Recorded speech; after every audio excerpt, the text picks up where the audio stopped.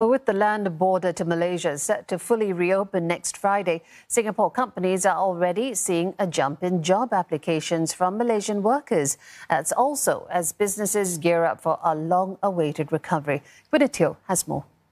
For workers at this electrical engineering company in Singapore, the border's full reopening is a morale booster.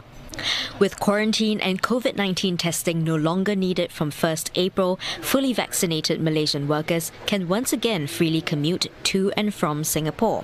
And that means many who were stuck here during the pandemic can start thinking about moving back home.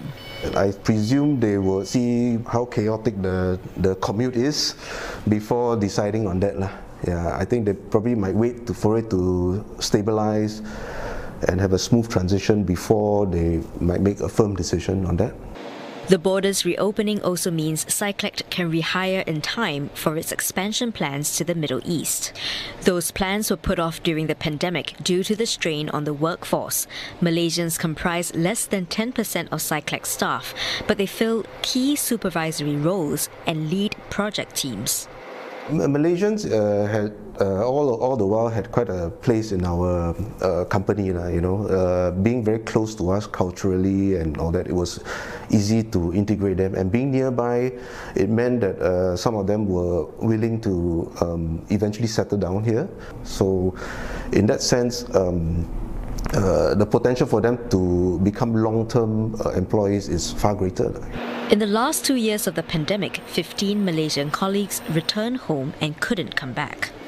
While companies look forward to attracting Malaysian workers again, they say it will only go a little way to fulfilling their manpower needs. There are still other factors at play, such as foreign worker quotas and high resident employment that will continue to make hiring a challenge.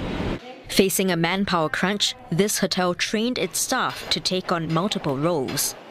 We actually have streamlined our manpower needs, and with that, we are still 30 to 40% away from the ideal state that we want. It needs to quickly hire again, but with tourism poised to return to Singapore, the competition for talent is heating up. The good news is, it's seen up to a 20% increase in job applications from Malaysians compared to a year ago.